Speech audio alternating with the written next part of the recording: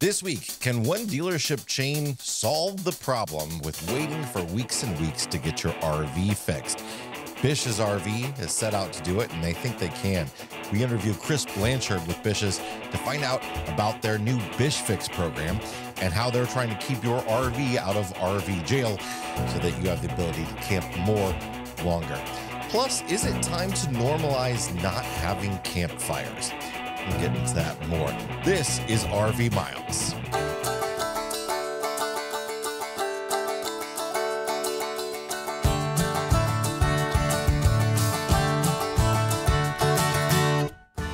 Welcome to episode number 324 of the RV Miles podcast. I'm Jason, and I'm all by myself this week. Abby is taking the week off. We both took last week off. As some of you know, we've shared on social media, and I talked about it in the last news video. We've had sort of a difficult time over the last couple of weeks. First of all, which seems totally insignificant now, our entire family got really sick over the course of a week. One after another of us just really got very, very ill to the point where our throats were very sore and talking was not really an option. So we were taking a week off anyway, and gosh, that seems a lifetime ago at this point, because now what we're doing is grieving. We have a great friend who we lost recently to a hit-and-run driver. Our friend Beck Pennington, who's a back-home friend of Abby's from the Kansas City area. Abby's known her for over 30 years. I feel like I've known her as long, but I've only known her for 16 or 17. Beck was out on a walk in her neighborhood picking up trash from the roadside, and she was struck by a hit-and-run driver who's now been caught and is being charged and all that. But Beck went to the hospital with severe head trauma, and Abby rushed to Kansas City to be with her and her husband and her 3 children and all of their friends and family. And she didn't make it. They had to pull the plug on last Friday. But as an organ donor, she's already saved the lives of 4 people. So there's at least a small silver lining to a really sad cloud that's been hanging over our family for the last several days. So Abby isn't totally comfortable getting on camera yet or on a microphone, and I don't blame her. It's a challenge to be able to talk about these things, and at least me being not a childhood friend of hers, I'm a little bit more removed from it, so I'm a little bit more comfortable being able to talk about it. But it's just heartbreaking to think about somebody that we've lost way, way too early. If you want to know what we're doing to help the family, you can head over to rvmiles.com/Beck, BEC, and maybe you can throw in a few bucks to help support her family through this very, very tough time. So thanks for your patience in waiting for some of our content to get out. We took a week off of the RV Miles podcast. We took a week off of America's National Parks, and we're just sort of getting back into the swing of things as we get ready to hit the road in a week and a day from when I'm recording this. So we are hitting the road the Friday after Independence Day to head on to Charlottesville, Virginia. Jack is starting his film camp, so we're going to be there for 2 weeks, and then we're going to be working our way south in the middle of this summer down to Florida, going through some great destinations on the way, like Cape Hatteras and other places. I'm very excited about some of the places that we get to visit. I'm very excited about getting back on the road and camping again, but through everything that's been going on with us in the last couple weeks, we are so far behind from where we intended to be. The idea was that we would get a bunch of podcasts recorded ahead of time and get things out and get things ready so that we wouldn't have to do as much recording on the road as I think we're going to have to do now. So that's unfortunate, but it is what it is in the grand scheme of things. None of it matters compared to the loss of a life. So all that said, I am excited about today's show, though. We have Chris Blanchard on from Bish's RV. Believe it or not, there are some good dealerships out there that are really trying to make a difference. I think it might be surprising to a lot of folks to know that most of the people in the RV industry know and understand the struggles that customers have within the RV industry.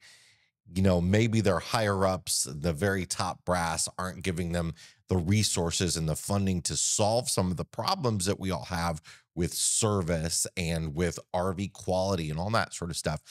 But, some are. I mean, I think I've said this many times that I think this is a time now that the RV industry is retracting, that we're going to see that extreme competition filter in, where different dealerships and different RV manufacturers are working harder to win your dollars, where they didn't have to a couple years ago.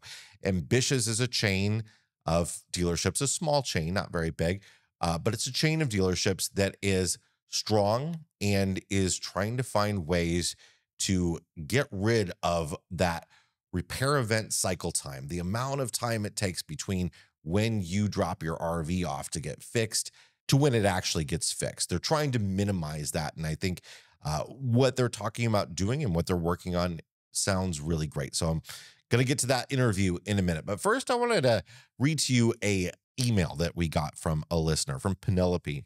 Fires are in some amazing places right now. Twin Lakes, Colorado, below Independence Pass. This was 10 days ago, by the way, this email came through.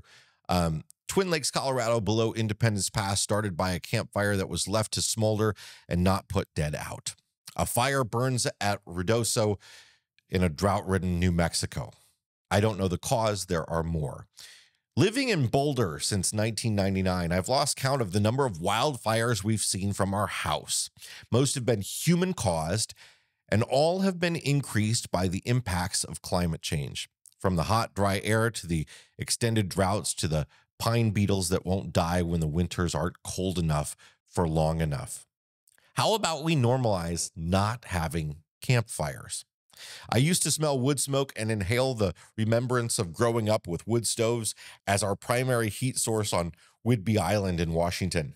Now I smell wood smoke, and my first thought is worry, and I try to find the source and turn to news outlets. We think of our RV as an escape vehicle and keep it mostly ready to go. We've not been evacuated ever, not yet. So many friends have been evacuated multiple times, and some have lost everything. Friends have had 5 minutes to flee the marshal's fire, which I could see from our house. I know solo stoves and others are likely safer than campfire rings, but embers are embers. The risk is real and so frightening to us, especially to those of us in the West and Mountain West. On the camping safety side, just like we check for and have awareness of the location of the nearest exits on an airplane and public spaces, it's good for folks to have a mental model of escape routes for where they camp, including the tornado and windstorm shelters mentioned in a recent podcast, but also how to drive to safety. And it's good to have a weather radio such as a Midland that can do double duty as handheld radio, but also with a weather band, and know what county you're in. It's sometimes difficult to understand emergency alerts if you're not familiar with an area. Thanks so much, Penelope, for sending this in. Campfires are something that, I love a good campfire. I always have. There's something that we've had less and less of over the years, and there's many reasons to that. I think one of the biggest reasons, though, is the amount of time that we've spent in the West. Penelope mentioned that so many wildfires are human caused. I believe the number is about 80% right now of wildfires are human caused. So we know that wildfires are a normal, natural phenomenon in the wilderness. But they're usually started by lightning. And what precedes or comes after lightning is usually rain. Wildfires tend to happen naturally through the wet season, and they don't tend to be so big. Human-caused wildfires happen from things like campfires. They happen from things like trailer chains dragging. That's been a very common problem, actually. Trailer chains dragging and causing sparks, or frozen brakes on a trailer heating up and causing a fire. There have been lots of issues like that. When I say 80% are human-caused, a lot of those wildfires are caused by electrical transformers blowing, things like that, which would be considered a human cause. But there are things that we do that are dangerous, including campfires. And in wildfire areas, gosh, I just don't see the need for campfires. I know, there are fire restrictions and they go so far, and I people ignore them sometimes, and that's really unfortunate. So part of knowing what county you're in and all that sort of stuff is knowing what the fire restrictions are in the area that you're in. I just received a press release. It was weird that this email came through because I received a press release for an item that is one of the most ridiculous things that I've ever seen. So this is a collapsible camping torch that's meant to replace a campfire. It's essentially, I'll do my best to describe it here. If you're watching this, you can see an image of it. I'll put up on the screen, but this is like a propane fire pit, but it's a tripod about a foot off the ground, and it's got 3 fins that come out of the top of it. And it basically is a floating open fire in the air, like a foot off the ground, that has a tail. In this photo, it's got about a 3-foot tail on it, and depending on which way the wind blows. And this is, something, it's like a propane fire pit, but it's not surrounded by a ring. It doesn't have the rocks. It's just fire blaring into the open space. And what's crazy about something like this is it meets stage 1 and stage 2 wildfire restrictions, because it has a shutoff, because you can turn it off. So when you're in a stage 1 or stage 2 wildfire restriction, not stage 3, you can usually, and this depends on the actual given restrictions, so read them and know, you can usually use things like a camp stove. And the way the laws are written is if it's a propane or gas fueled fire that you can turn off, you can use it. And generally the idea is meant that you can use it for cooking, not that we're going to have this giant flame. I mean, giant flame in the open air that could knock over or whatever and light something on fire. I mean, I guess at least something like this doesn't have embers.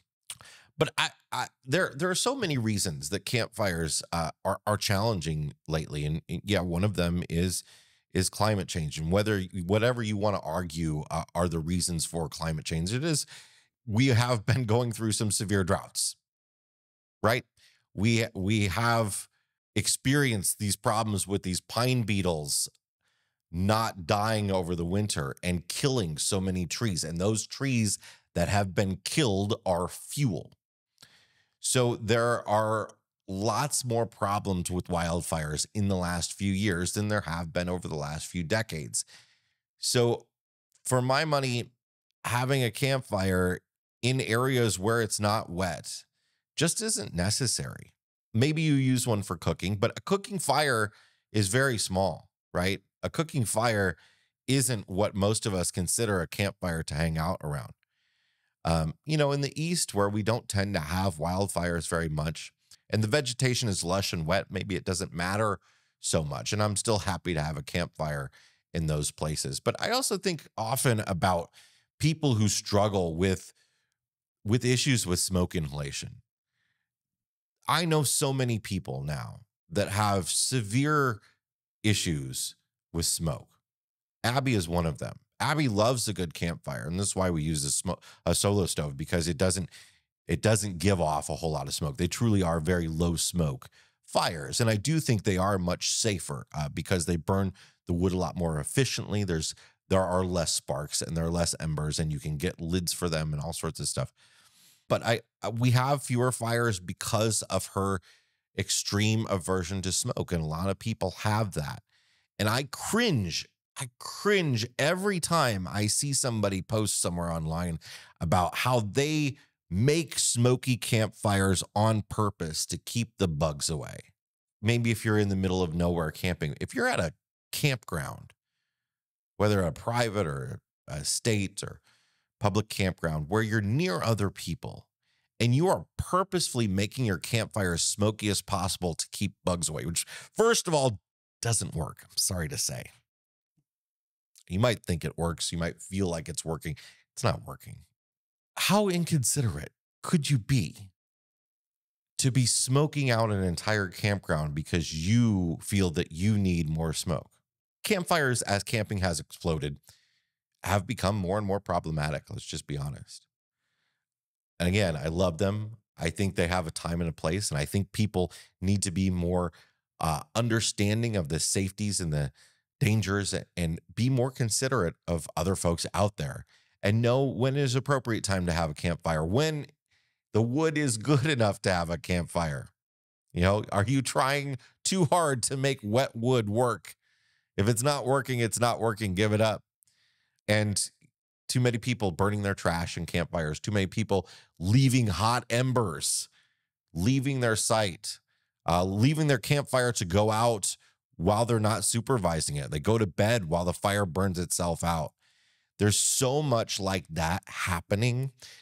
And again, this has always happened, but we've been going through these severe periods of drought. We've had so many issues with wildfires in the last few years, and we have so many more people camping that maybe this is something that we need to look at. Not saying we need to ban campfires, but let's all be a little bit more reasonable and let's normalize going to a campground and not having a campfire and finding other ways to enjoy ourselves, because you don't need a campfire. I mean, it's one of the biggest things I learned in full-time RVing is that many people, like my relatives and friends and family from back home, thought every night we spent in the outdoors was around a campfire. But the reality of full-time RVing was that that was just an occasional fun thing that we did. And I think it will just be an occasional fun thing that we do going forward and doesn't need to be a daily part of our campground life, and only in the appropriate situations when it's appropriate and when we can do it responsibly. So that's my thought on what Penelope has to say. I'd love to know your comments in the YouTube version of this video or on any of the social media posts related to this episode. So thanks so much for doing that if you can. In a moment, we're going to have our interview with Chris Blanchard of Bish's RV. Be right back. Chances are you've seen them on the road. That's because Blue Ox designs and manufactures the best towing products in the industry. Just look around. You'll find them on highways and campgrounds and anywhere you find people traveling in the great outdoors. Award-winning tow bars, base plates, and brakes, a full line of weight distributing hitches, adjustable ball mounts, and a new line of fifth wheel hitches. With Blue Ox, towing doesn't have to be a drag. To learn more about how Blue Ox can make your travel adventures even more stress-free, visit blueox.com. RV Miles is sponsored by Harvest Hosts. Harvest Hosts is a membership that allows RVers to take a rest from the road and enjoy unlimited overnight stays at over 5,100 unique locations in North America. Breweries, farms, attractions, wineries, and more. Easily plan and book your next RV trip and enjoy over $1,500 in exclusive member benefits by joining Harvest Host. Get 15% off your first year of membership with the code MILES. That's MILES. Go to harvesthost.com to become a Harvest Host member today. So RV service is a big challenge for lots of folks who are traveling in their units. They're trying to figure out how to solve a problem when they're out camping on the road, or they're getting ready for the summer travel season, and all of a sudden there's a problem and they're faced with bringing it to a dealership and waiting months for it to get fixed. It's been a real big concern for a lot of RVers out there, I know for sure. There's one dealership chain, though, that's trying to make some fixes, trying to solve some of those pain points that folks are dealing with, and that's Bish's. Bish is a chain of 22 dealerships across the country. So not a big chain, a nice a nice size, but lots of locations for you to visit across the country. Today, we have Chris Blanchard on from Bish's RV to talk about a new program they have called Bish Fix that hopefully will help solve some of the issues that folks have in getting service on their RV. Chris, welcome to the show. Thank you. Thanks for having me. So, Chris, what are some of the what is the situation right now for somebody who say they are getting ready for traveling for the summer for the first time right now? They've just de-winterized and stuff, and they all of a sudden discover there's a problem. There's something that isn't working. Their stove isn't working. What is the situation right now for a person like that who wants to get that fixed industry-wide, not necessarily at a Bish's dealership? Yeah, the industry statistics are going to tell you that it's going to probably take you about 30 days on average to get that fixed. If you require new parts or if you require warranty, that time can go up to like 97 days on average. So you take it out Memorial Day weekend, you find out the stove isn't working, your camping season's basically done. Wow. If that stove is required for you to go camping, you might be able to go camping without it, but pretty good chance it's going to be sitting on a dealer's lot waiting for a part to come in, waiting for warranty to get approved, and then waiting for it to get fixed. But yeah, you're going to lose probably 90 days of camping.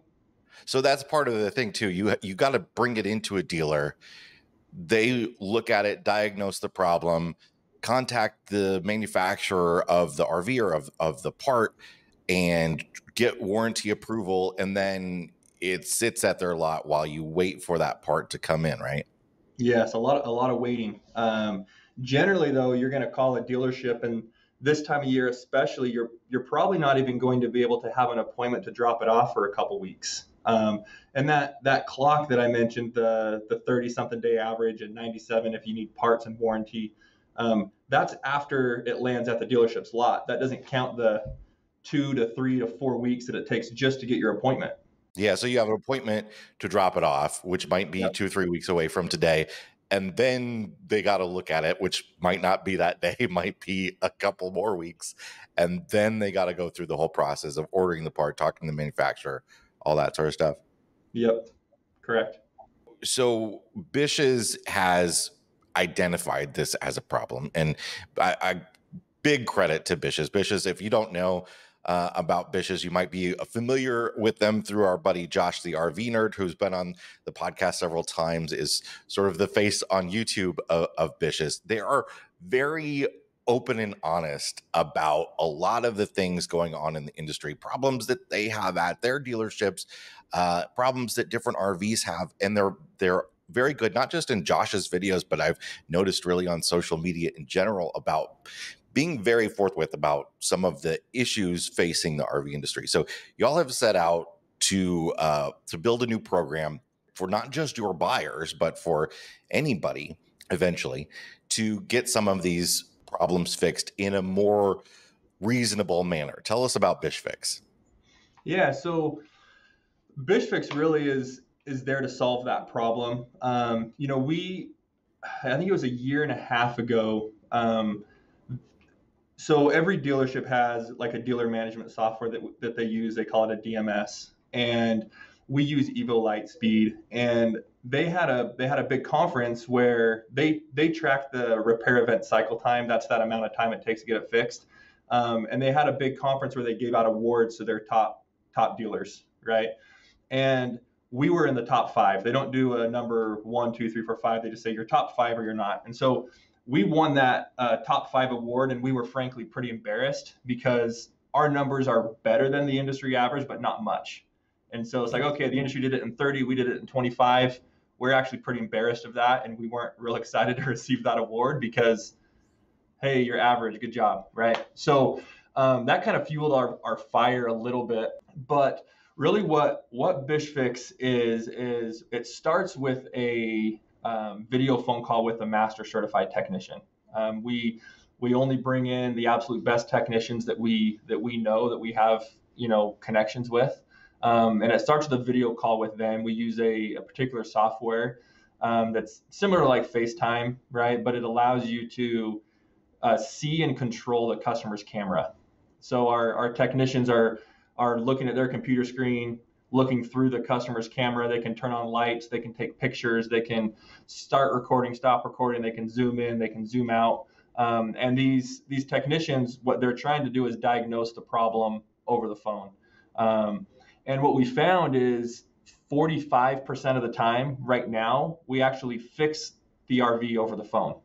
So customer never actually even has to bring it in. Whereas historically, customer would call a dealership, set up an appointment, wait 2 weeks, go drop it off. They do a diagnosis, realize that it was just a customer error, or all they had to do is flip this switch, or they did something out of order.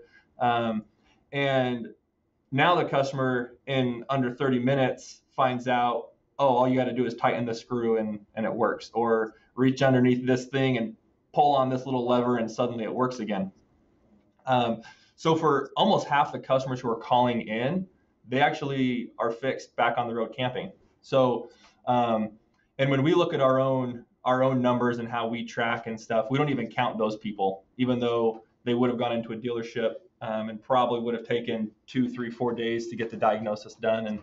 And so after they call in, they do that video call, we then start the processing of warranty and parts. So before the customer even comes in and drops off their RV, we've already got parts on order, we've got warranty authorization submitted, and then we set up an appointment with the customer on the day that they can drop it off for it to get fixed instead of the day that they can drop it off to get diagnosed. So then so parts are on order, warranty submitted.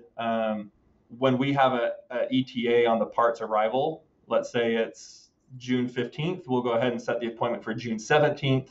And now customer comes in, drops it off, and we fix the RV in a couple hours and the customer has it back, ideally the same day. We don't make any promises that it is always going to be same day. We still have some of the same issues and challenges as any other dealer, but that's what we're pushing for. We want to be able to provide same day service. Most of the time we're able to get that done in under 3 days. And then after that, we still have a significant number. It's about 15% that go into what we call RV jail, where they're going to be stuck in there for 30 days, 40 days, 60 days because of whatever reason, right? Maybe we bring it in, we got the parts on order, it arrives at the dealership, and the wrong part got ordered. So now it's going to sit there until we get the right part ordered and brought in, or we start tearing it down and the guy who diagnosed it over the phone missed something, and so we got to get a different part or a different thing authorized. And so although we're not perfect, we're seeing significant improvements in that repair event cycle time, where 85% of the time it's done in under 3 days, and 15% of the time it takes longer. But that's what we're striving for. We're striving for that same day service, so that by the time a customer drops it off, parts are there, warranty's authorized, in and out in the same day. It seems kind of obvious. I mean, you're right off the bat, you're saving several weeks of just the diagnosing the problem, whether that's something that's in that 45% that somebody can fix on their own right away, or it's something that you're going to need to bring in. At least you know what's going on, and you can tell the customer if it's safe and all that sort of stuff. It seems like it actually makes things a lot easier on your end too, where you don't have to have RVs sitting on the lot. You have a lot better idea of how to schedule your technicians, where they're going to be on a certain day, and it's not everything's up in the air for both ends. Yeah, exactly. I was at our Meridian dealership just the other day, and it was like, it blew me away how many fewer service RVs we had in our service shop, because we didn't have RVs just parked out in front waiting for parts to get there. It was like, no, if an RV was out there, it's because it was coming in for service within a day or so to get fixed. They're not sitting on our lot anymore for 2, 3, 4 weeks, 2, 3, 4 months waiting to get fixed. And so the amount of parking we have in our parking lot was just significantly higher because we didn't have all those RVs just plugging it up. So this isn't just something that is immediately available to anybody. It's a program that folks have to join. So talk to us about how you get into BishFix, what's the cost, and all that sort of stuff. Yeah, so right now, every customer who buys an RV from Bish's gets 1 year free of BishFix. So, and then any customer who's ever bought from Bish's, so whether it was 10 years ago or 5 years ago, like as long as you still own that RV you bought from us, we automatically enrolled them into a year free of BishFix. So you bought it 3 years ago and you call up and say, hey, I've got a problem. Great, you're within your 1 year free window. We go ahead and take care of you. After that, right now we have some introductory pricing running. It's $4.99 a month after that first year. We don't have any paying customers right now because everybody is still within their first year. That clock kind of started first part of January. So all of our old time customers have another 6 months. If you buy today, then you're good until June of next year. So But yeah, kind of our introductory pricing right now, it's $4.99 a month after that 1 year renewal. If you're a non-Bish's customer, you bought from Camping World, you bought from Journal RV, or you bought from mom and pop shop down the road, for those customers, if they call, so if you call our dealership, you get automatically rerouted through BishFix. You don't even call the dealership anymore. It just goes straight to our BishFix team. So if you call and you hadn't bought from us, we do charge like a one-time fee if they want us to go ahead and do a diagnosis and do that process, and it's $79 for those people. But if they want to then sign up to be a BishFix member, they just go on a wait list at this point. As we build out capacity, as we add more technicians, as we add more support staff, then we will call people on that wait list and allow them to sign up. If you don't buy from Bish's, then the price is double. So Bish's members, first year is free, and then you get half price on BishFix forever. If you didn't buy from Bish's, then that price is just double. Okay, so folks, at this point, if they didn't buy from Bish's, they can just join a waiting list, and eventually they'll be able to get in once you've built the team out a little bit more. But in the future, anybody will be able to go on the website and join if they want. Yeah, and again, if someone that's a non-Bish's customer calls today, right, we'll kind of talk them through the process, give them an opportunity like, hey, if you want us to do this for you and expedite your parts ordering and expedite the warranty approvals and stuff, it's a $79.99 charge at that time, and then we'll go ahead and do the diagnosis and kind of speed up that process. And for a lot of customers, it's actually, 50% of the time, almost 50% of the time, you're actually never going to have to bring it in. We'll just get you taken care of and fixed. And where normally that would be a $200 diagnostic fee at a service center, you just did it for $80 and didn't have to bring in your RV. So even for those customers, there's still quite a bit of value there. Is there any thought in the future about maybe bringing mobile technicians into the fold? Yeah, so we actually do utilize mobile technicians right now. So if a customer from Florida decides to buy from us, right, they go to our Indiana dealership and they buy from us, or our Virginia dealership and they buy from us, and they're down in Florida, or maybe they're from Virginia and they're camping in Florida, right, and something goes wrong and breaks and they're at the campsite, we'll do that same video conference call with them, and if we determine that we can fix it at the site wherever they're at, whether it's their house or campsite, then we go out and we find a mobile technician that we can send to their house. I think right now we've got 150 or so mobile technicians that we have used. We're not going into like Dallas, Texas right now and trying to build out a mobile network. But if we have a customer in Dallas that has an issue and they're not close to one of our dealerships, then we have a team of people who go out and find a mobile technician in the area. And as long as they do good work, now they're kind of a preferred mobile technician. So the next time a customer in Dallas has an issue, we call them up and send them to the site. So just to be clear, so folks, if they enroll in BishFix, if they're a member of BishFix, they're still going to, if they're getting their RV repaired at your shop, they're still going to be paying like the hourly rates to get that work done if it's not under warranty, right? But this is a much more expedited way of getting diagnostics done and allowing them to still have their RV as much as possible and shorten that whole time that people have to worry about not having their RV and being away from it while it's the prime camping season. Yeah, really, that's what you're paying for. Is you're paying for more days camping. Really, you're paying so that there's a 50% chance that you don't even have to bring it into a shop. Right? You call in and, oh yeah, no, it's not broken. Just do this, or it is broken, but if you've got a screwdriver and a hammer, we can get you fixed, and you don't even have to bring it in. So yeah, you're paying for more days camping because you have if something is wrong, an expedited process and a chance that you get fixed over the phone. Well, until it's available to the public as a whole, it's a really compelling reason to check out a Bish's dealership if you're looking to buy an RV anytime in the near future. Chris, thank you so much for joining us on the show. Absolutely. Thanks for having me, Jason. More in a moment, but first, this video is sponsored by RV Life Pro. The RV lifestyle is about community, and the RV community is at the heart of RV Life. RV Life recently celebrated the 1 millionth trip planned with RV Life Trip Wizard, their excellent trip planning tool for RVers. Featuring all the trusted reviews, pictures, and tips from their RV Life campground site, Trip Wizard is often discussed on another long-term RV Life community, irv2.com. RV Life also features several blog sites and over 20 additional RVing forums to serve the RV community. All of this experience and community feedback come together to help create a fantastic RV trip planner and mobile navigation tool, collectively called RV Life Pro.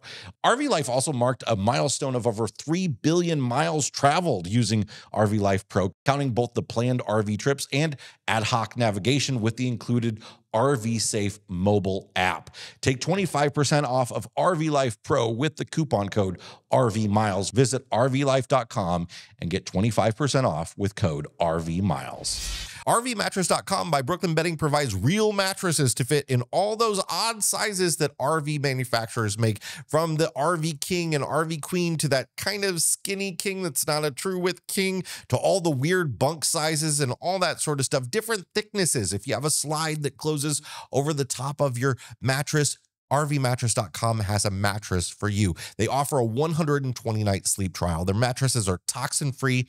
They come from their factory in Arizona, shipped to anywhere. You can ship them to a campground if you want to. They come rolled up, vacuum sealed. You just open them up and let them expand. And they even have hybrid mattresses that include springs inside. They're real mattresses from a real mattress company, not the piece of junk foam that came with most RVs. You can get 25% off a mattress from rvmattress.com/RVMiles using the code RVMiles. That's rvmattress.com/RVMiles and use the code RVMiles at checkout to get 25% off your next mattress purchase. Thanks so much to rvmattress.com and Brooklyn Bedding for supporting this channel and for supporting so many different RV channels out there. It really makes a difference in the content that we're able to bring to you. It's time to check the level of our tank, sponsored by Liquefied RV Toilet Treatment. The No BS Toilet Treatment. Claim your free bottle. They're no longer giving away free bottles, but you can get a free bottle with purchase. They've gone through the 10,000 free bottles, but you can get a free bottle with purchase now. If you go to liquefiedrv.com/free bottle, people are loving Liquefied. Check it out. It's a really actually a fantastic product that actually works.